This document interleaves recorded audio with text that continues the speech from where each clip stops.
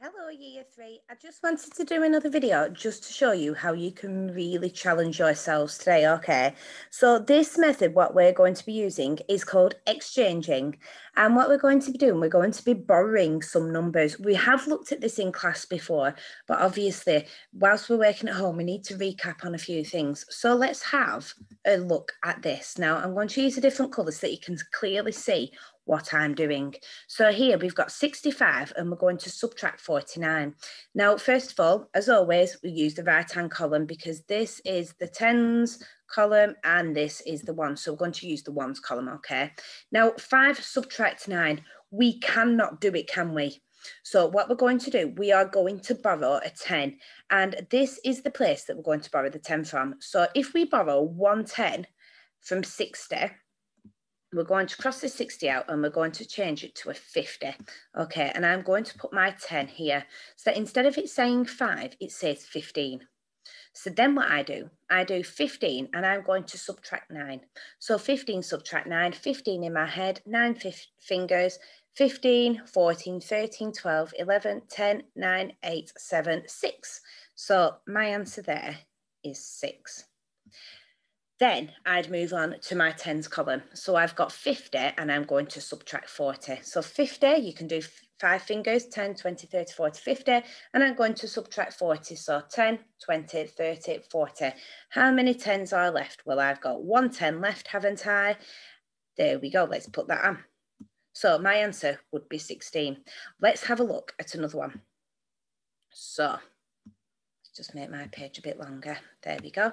So this is a bigger number now. Okay, still exactly the same principle.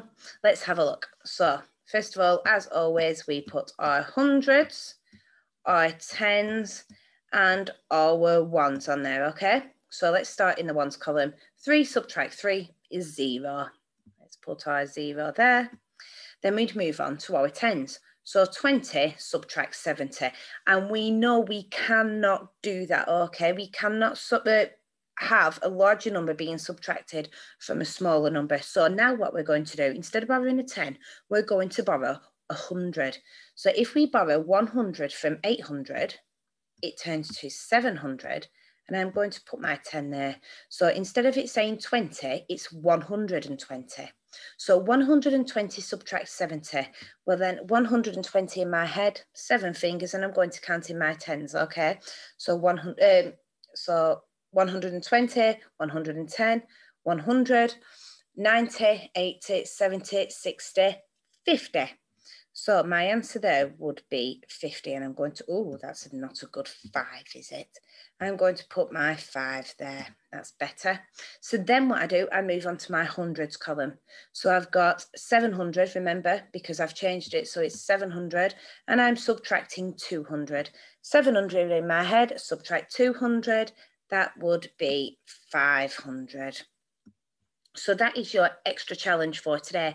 Your questions today are based on this exchanging method. It's also known as borrowing, okay, because we're borrowing numbers from the next group. Any problems, please just send me a message on Class Dojo and I'll get back to you as soon as I can. Okay, superstars, good luck. See you soon.